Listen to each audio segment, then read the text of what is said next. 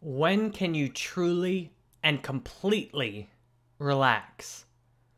I've found noticing the times when I was completely relaxing has helped me a lot because most of my life I had almost no times where I really completely relaxed.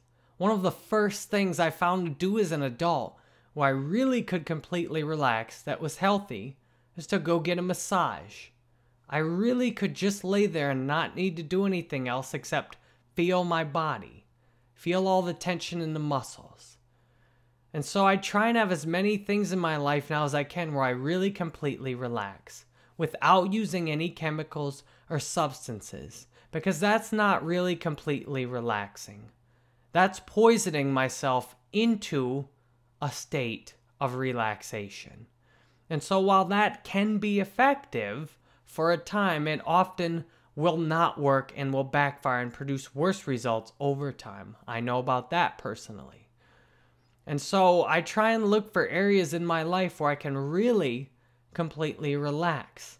And many people I see have almost no areas, just like me, for much of my life where I really could completely and honestly relax. Just being in my body, without any other chemicals, relaxed.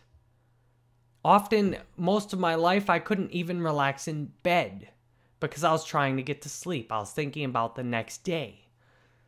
Once you see where your periods of relaxation are and how much they help, then you can do more of it.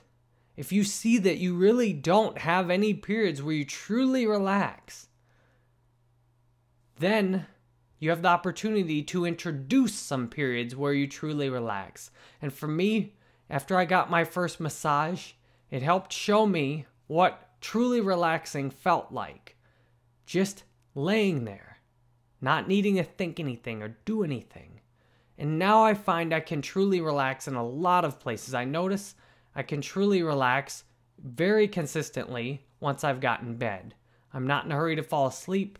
I'm not thinking about what I'm going to do the next day. I'm really relaxing. When I go to my support group, I'm really relaxing. I'm sitting there, peaceful, don't need to do anything. I'm really relaxed.